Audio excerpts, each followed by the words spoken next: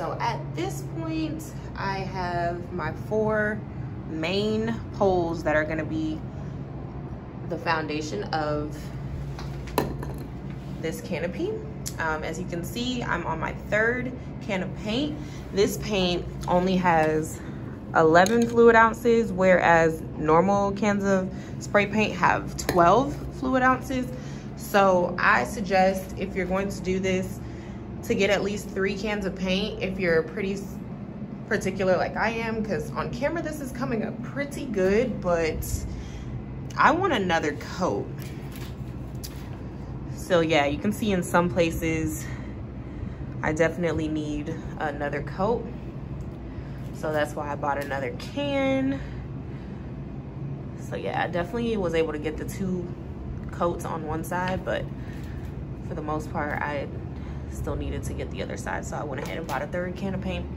And had I known, because when I watched the original video, she didn't seem to need that much paint, but I clearly do. And I actually bought 4 of these, which are my, end connectors, and I had one that was wrong. So I'm about to spray paint this one right now with my new can. It comes with a safety trigger. Sorry guys, that's a train. I literally live by a train. So you want to do this outside. Definitely always spray paint outside. You don't want to suffocate yourself.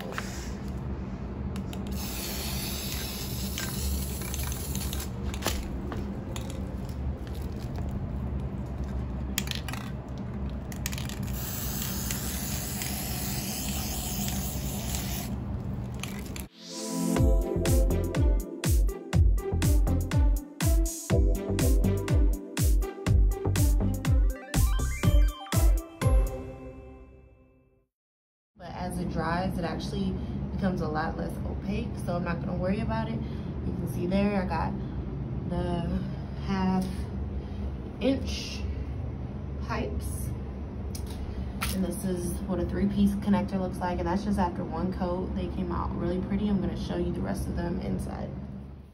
This is what all of my pieces look like. They're all done. And as you can see, which one is wrong?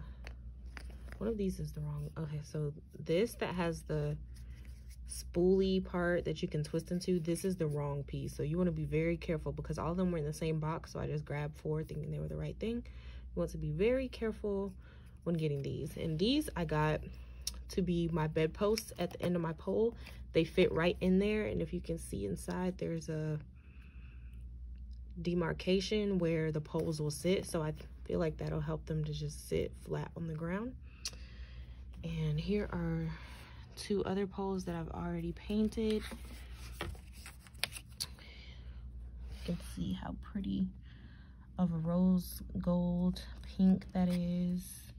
It's called champagne pink, and it came out really good, so I'm really excited for the finished product. Once those 4 poles finish drying, I still have these 2 poles that I haven't painted, and I'll see if I can get a coat on there with the new can of paint. I should be able to, because I basically have a full can still left, so I will show you guys when I do that. All right, so I have my 2 poles here. Please excuse my attire.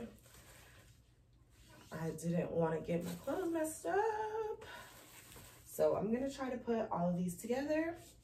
I have my curtains on both poles, and these are gonna be my side poles. I wanted to see how it looked before I put any curtains on the front of the bed, because I kind of want you to see into the bed, and then on the side it would be like this. So I will come back after that is done. Okay, so I've got one side of it standing. I did the first 3 poles, and I used this stuff, which you can find at your local Dollar Tree.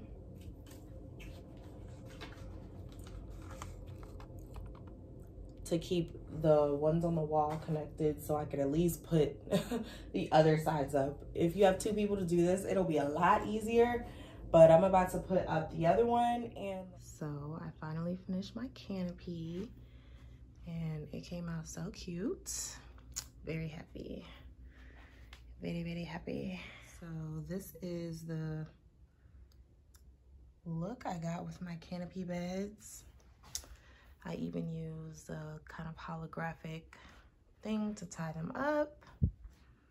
And I really hope you enjoyed my video.